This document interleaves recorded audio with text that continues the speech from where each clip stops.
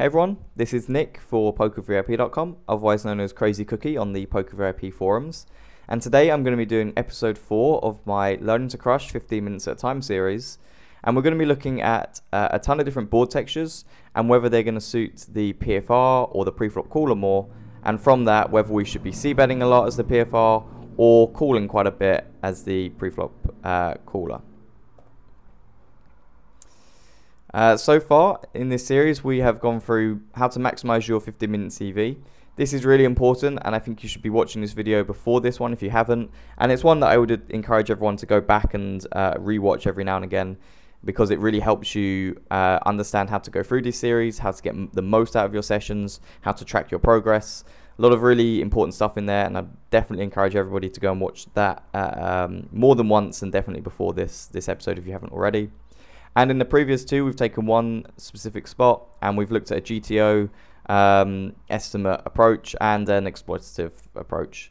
And today we're going to be going for a slightly less detailed view and a more, how can we look at a lot of different board textures and begin to get a sense post-flop of knowing when to c-bet and when not to c-bet, and not just looking at our opponent's stats. Software in this episode, we're going to be using Combinator again. And we're going to be using PokerStove as well. I believe that PokerStove has, the last time I checked, the actual site has gone, which is a shame, but there are a number of different sources where you can download the most recent piece of software. So if you can get a hold of that, that's great. You can use Flopzilla or other equity calculator software for this. I use PokerStove because it's really simple. So here are the 12 board textures. I'm going to go into where I got these from in a second, but just to talk you through the idea of this is that these 12 board textures pretty much cover a ton of situations you're going to face post-flop. You're going to face a board texture like this where you have one high card and two low cards and it's completely unconnected. You're going to find a board like this, which is ace high, it's got a flush draw, it's got multiple Broadway draws, and yeah, you're going to find these kind of boards with a couple of medium cards which can create some straight draws, but other than that, no flush draws. Paired boards, lower boards with flush draws. This covers a lot of different board textures you can face. And the idea is simply that using the information we learned from today, you're going to find very similar situations and you're not going to have to think as much about them. If you think pre-flop play, we don't have to think about our opening range from the cutoff in an anonymous game because we just have our cutoff range and we use it, right? The idea being that post-flop, if we can do the same where it's a case of this board, Jack 2-6 comes down, we know that this is profitable to bet on and we don't really need to think about it. We're saving a lot of our mental capacity for tougher spots. So that's the concept of this. I'm now going to sort of like have a look and see where I got these from. I first saw, I think the first place I ran into this was on this forum here, which is a journey created by No Justice, No Peace. This was posted a few months ago, and he mentions here that one of the ways he studies is he inserts 12 flop categories, which is the 12 flop categories I've got here. He then looks at this sort of like the equity advantage, and if he has a 5% equity advantage, he should be betting and raising more than checking and calling. I think this is a really good, simple approach. We're going to go into a little bit more detail today and look a little bit more into, well, okay, we haven't actually got an equity advantage here, but we have a ton of fold equity, so therefore it can still be a bet. But this is a very, very easy way of doing this. You can effectively just plug these 12 flop categories into an equity calculator, put your range and villain's range, and from that be like, oh, I have an equity advantage here. That's pretty cool. And then this is the video he refers to. Feel free to copy and paste this link here and just to listen to this. Again, these are the board textures, and he pretty much just goes through how, pretty much what I just said, and using each board texture and being able to make it more like your pre-flop game where you just know what to do on these type of board textures and don't have to really think about it. Okay, so this is a very messy screen, and I apologize for that, but there's going to be a lot going on. Here's our 15-minute timer. Here are our different board textures. I'm going to be really ambitious and try and go through the first 5 or 6. I'm not sure if we're going to do that. To make it slightly easier on myself, I'm going to use the same pre-flop situation. So hero in the button opens and the big blind calls. In the next episode, I'll go through another 5 or 6 and we'll choose a different scenario. And potentially after this series, when we look at the sort of like what we can do further, we may just say, right, we're going to pick 5 random situations and use this and use some other things as well. But yeah, this is really just to show you how I would spend this 15-minute study session. And like I said, you may want to spend a couple more minutes on each board texture. You may only want to do 2 or 3 every 15 minutes. But that's completely up to you what works best for you. So yeah, here we have in Combinator, Hero's button opening range. This will of course change based on the blinds. I've just put in kind of like what I would use in an anonymous game where I don't know anything about my opponent. 50% of hands were opening. I think that's absolutely fine. Can be a little bit wider, it will depend on how you play. And then I've put in the big blind's expected defending range. The cards missing up here are going to be free bets. Some of these they could call some of the time. I'm not going to include that in there this time because just to keep it really simple for me while I'm explaining to you. But you may, for example, take ace queen and ace queen suited and pocket jacks and say they call those 30% of the time or whatever. Same with some of these, the ace 2 and ace 3 suited.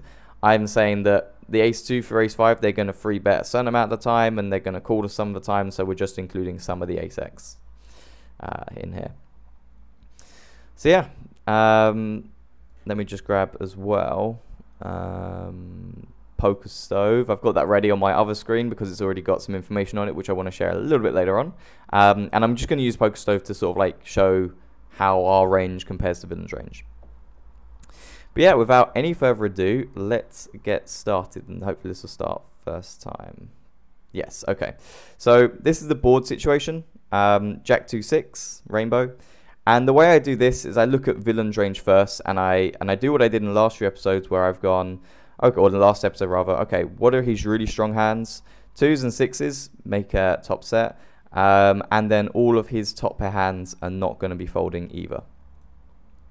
We're then not going to see 10, 9, 8, 7 fold all of the time, and his 6x, and maybe ace 2 off as well. So these are the hands which I think are potentially going to call with, you know, with, I wouldn't say 100% of the time, but probably 80, 90% of the time he's going to call when he has these type of hands. And we can already see that he's got 69% of hands which don't have a pair here. So it's going to be very clearly a c-bet. If we then look at sort of like hands which he could potentially use as floats, and if we're in the big blind that we're probably going to have to begin using as floats, I take the best hands which can improve. So king, queen have 2 overcards and some backdoors. Queen 10, king 10 have some an overcards, can turn second pair which may be good, can turn some straight draws. And then also when we have any kind of backdoor flush draw, so jacks, spades and hearts in this instance, and we say we have the backdoor nut flush draw, 10-9, 10-8 maybe.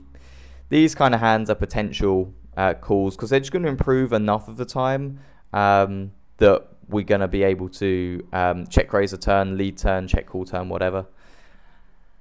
And maybe include king 9 and queen 9 suited, but we're really now clutching at straws as to the worst of the best, or the best of the worst hands which we can continue with. And you can see that even when we've included all of these backdoors, all of these sort of like 2 overcards and whatever to just check call, because we're not check raising this board very often, we're still folding a massive 45.4% of the time. So I think this is a very clear c-bet on this board. So that's the information I've got from it. If we use Poker Stove and we plug in this is hero's range up here, and this is villain's range, you can see that the equity advantage is actually, there isn't one. I mean, it's pretty much 50-50. You can do this a few times and you'll probably come up with this sort of number. So it's 50-50 equity advantage. And on the flop, equity advantage doesn't really mean as much, purely because like we can simply say we're getting 45% of fold. So when we have a hand like Jack 4, or not Jack 4 because that's got a pair, when we've got a hand like, I don't know, Ace 6 off, Ace 5 off, we can c-bet knowing that, okay, we've got an overcard, but we've got very little equity with that hand. But at the same time, we're getting 45% of folds, which is awesome. I'm not going to go into it today, but you could then say, well, okay, post flop, on the turn, what turn cards are good for our range, what turn cards are good for villain's range. But we're just doing flop texture for now. So let's clear that, clear all of that. Let's put in the next scenario where we have the Ace Jack 9 board, much more interesting board. The conclusion we took away from the first board texture, of course, is we're going to c-bet it a lot with our bluffs. Now let's have a look at the second board texture, and here we can put in a few more nutty combos. So Ace 9, Ace Jack. These are all fairly strong. Top two pair. Jack 9's also pretty strong.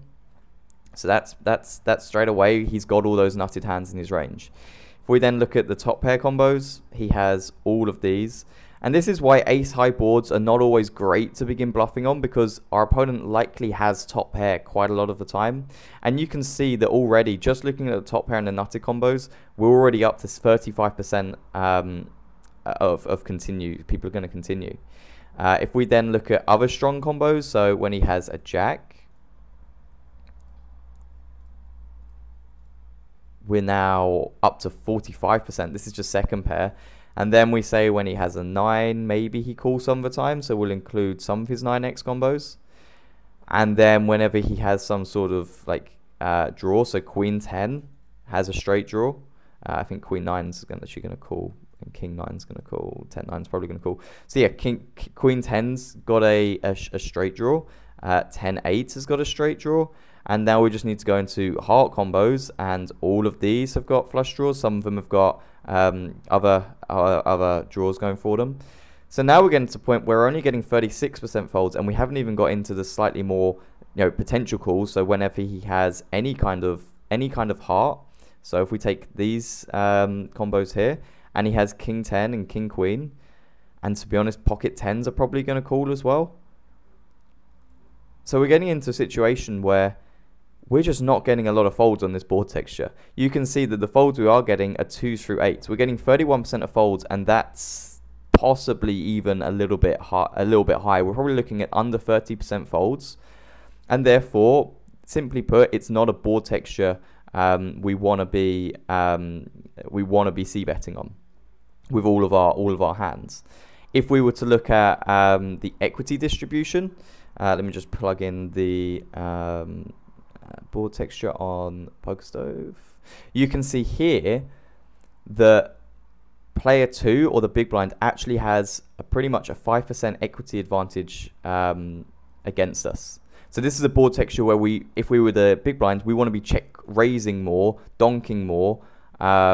Check raising probably better than check calling, because we have a massive equity advantage against our opponent, assuming they bet their entire range. However, if the button is in any way, shape or form thinking about this, he would understand that he does not want to be betting with all of his trashy hands. So he's probably only going to be betting, the top part of his range.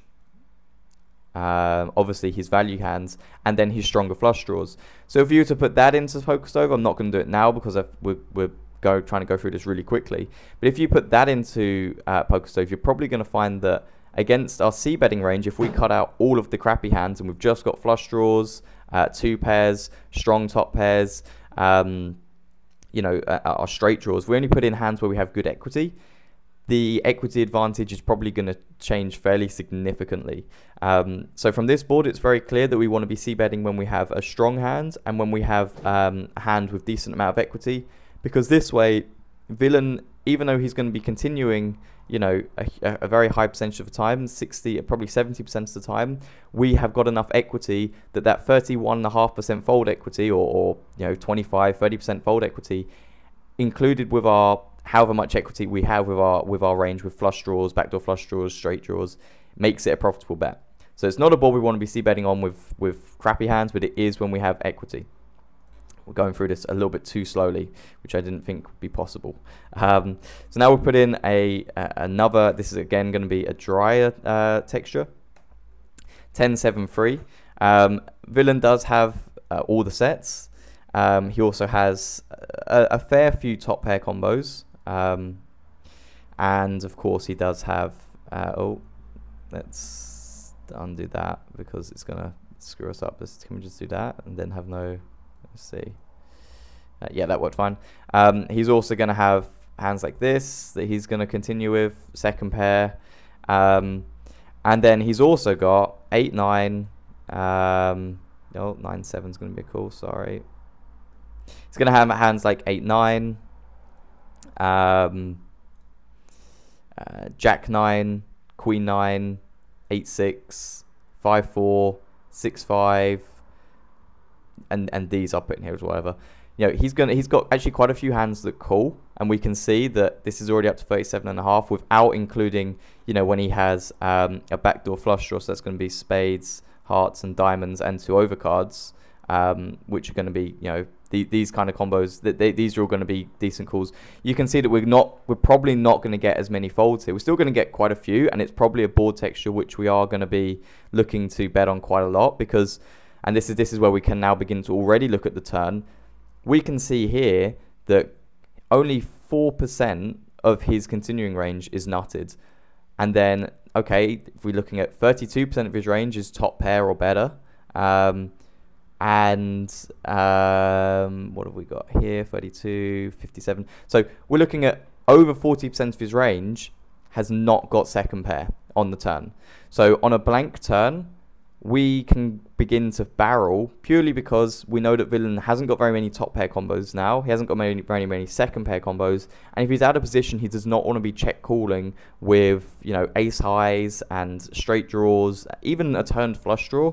If you bet, you know, 70% on the turn and he has queen jack of spades and the 2 of spades comes on the turn, it's probably going to be profitable if we have all bluffs. But if we don't have all of our bluffs in that range and we have some flush draws in there ourselves, it makes that queen jack suited become pretty close to being a profitable call. It probably is, but it is pretty close. So this is the board texture where I begin to say, well, the flop, we're probably going to get enough folds there or thereabouts to make it profitable with anything. Maybe you drop the very lowest equity hands from your range. And on the turn, we can then begin betting quite a bit because Villain has called the flop with a variety of weaker hands, or he's had to call the flop with a variety of weaker hands for the flop bet not to be profitable. And then this is also a board where it's awesome if an overcard comes on the turn or the river because, okay, he does have these hands here, but they don't make up a huge portion of his range. They only make up, 35% of his range or so. And that means that 60% of the time, he doesn't have top pair on the turn or the river. And if you triple barrel, people are not going to begin calling down all that often with second pair, or second or third pair or whatever it is, calling down 3 streets. And we're going to be c-betting 2 overcards, so we've got all of those in our range anyway. So it's a good board to look at barreling off. We have got to be careful, I guess, of the 6 and the jack and the 9 and the 8 because it will complete 2 pair combos, a few more set combos, straights, obviously. It will bring in more straight draws. If it's the 8 of spades, it's a particularly bad card to begin just bluffing everything on because he's got, you know, backdoor flush draws. He's made some straight draws. He's now got some extra gut shots. He's got some extra 2 pairs, maybe even extra sets. So this is the board texture, I would say. C-bet on fairly liberally and continue on dry turns and turns that improve our equity. Do not continue on turns that can make this sort of like weaker part of his calling range strengthen it because we're not going to get the folds. Next board texture is a paired board. Oh, we didn't do the, hang on, let's put in the 7 of hearts, 3 of diamonds. Doesn't look like we're going to get through all that many board textures today. So we can see actually here that again we are down in terms of equity. You know, we have an equity disadvantage. So it is a board where you might say we want to stop betting all of our really low equity hands, but at the same time we did see that we're probably going to get in enough folds to make it profitable. And it's more looking at the turn and how on a blank turn he will have a huge proportion of hands which have nothing and therefore have to check fold. And to be honest, you can even get into situations on these board textures where you get to the river and again Villain doesn't have a massively strong range. 2 minutes 24. Can we get this final board texture done? Let's have a look. Or this will be the final board texture in this episode, I suppose. So obviously, every time he has a king, we need to be wary of that. And he does have quite a few king X hands in this range. Pocket threes, and then all of his pocket pairs are potential calls. This is actually a board texture I found recently that people check raise on a lot. And I don't really understand that, but it seems to work. And I guess that the reason is because people say, well, he's c-betting everything. And therefore, I'm just going to check raise knowing that it's profitable. So I found personally in games recently that this is a perfect board to delay c-bet, just based on how opponents change their game up. The reason for that is, like, if you check back the flop, and villain then checks, he probably bets his his king X, and he's unlikely to then all of a sudden go check raise. It's just not a particularly common line to be that strong. If we do elect to go for the, and I would definitely suggest to trial this and see how it goes. If you do go for the c-betting the flop a lot because we're expecting him to fold a lot, well, assuming that he calls every time he has a pair, and then sometimes as well when he has like queen jack and whatever, because he thinks that's going to be good enough of the time, well, we can see that he's not folding a huge amount of the time, but these queen X are quite close, and we just again get to a situation where on the turn and the river, he's only got 20% of his range as trips, So if you triple barrel this and make a big bet on the river, it doesn't even need to be a big bet on the river. He's going to have to call down 3 streets with an ace for it to be profitable. If we very quickly put in the equity distribution, have a look, we're going to see that this is actually a spot where the big blind has a massive equity advantage against us range v range. And this is an interesting one. And this is where I think the whole looking at equity advantages is kind of not pointless on the flop. It's interesting to know, but it's a little bit not too helpful because it's more the fold equity combined with our equity, which is what we should be looking at. And we've seen on a lot of board textures as we run out of time. I'll just quickly finish this sentence off. We've seen a lot of board textures where we haven't got a very high equity against our opponent. We've got an equity disadvantage. It's likely because, our opening range consists, we just have more lower equity hands. Like Jack 5 suited on this board texture is not doing great when our opponent has a lot more queen. He has as a proportion to his range, he has way more ace X, queen X, and better jack X. If we put in those hands, we can see that group 3 and 4 make up 50% of his range. So 50% of his range beats jack 4, even though that's in the middle of our range. So that's the reason the equity distribution is looking like that. But we've also seen on board textures where we've got enough fold equity, simply that it doesn't matter how much equity our hand has, we're just getting enough folds on the flop. If we're getting 40% folds on the flop, we can c-bet with pretty much 0 equity, and it's profitable. And if we're saying, well, we're only getting 35% of folds on the flop, well, as long as we've got 10% equity or 15-20% equity, it's going to be a profitable c-bet.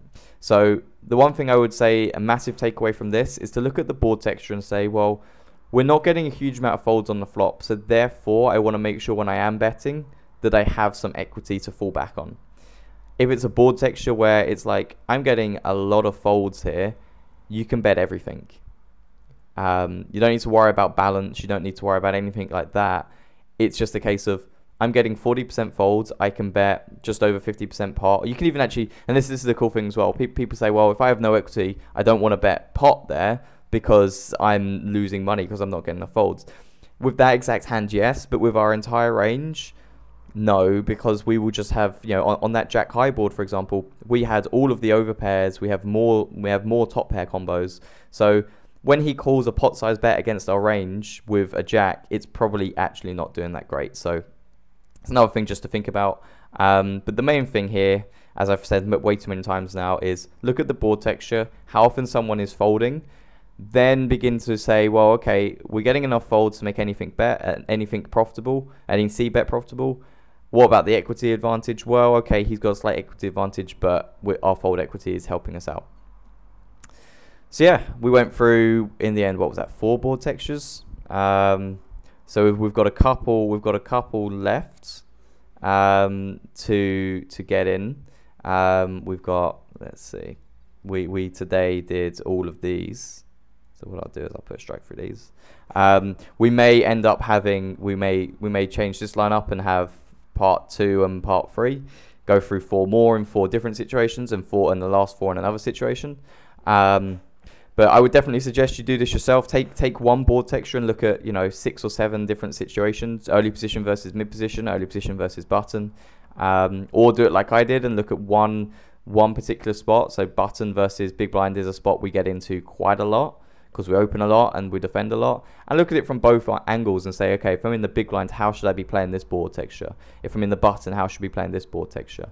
If you do this for 15 minutes every day for a month, I mean, you're going to be playing and you're going to be like, okay, so this board texture means that I'm going to get a lot of folds here because I know that villain is the speed you'll be able to think of that is going to be a massive advantage. And it's so simple. You saw, like, I did 4 there really quickly and simply in 15 minutes. If you do that every day for a month, you are going to absolutely crush. So yeah, this has been Nick for PokerVIP. Check out all the stuff we're doing on the forums, doing some fun stuff. And yeah, I'll see you next time.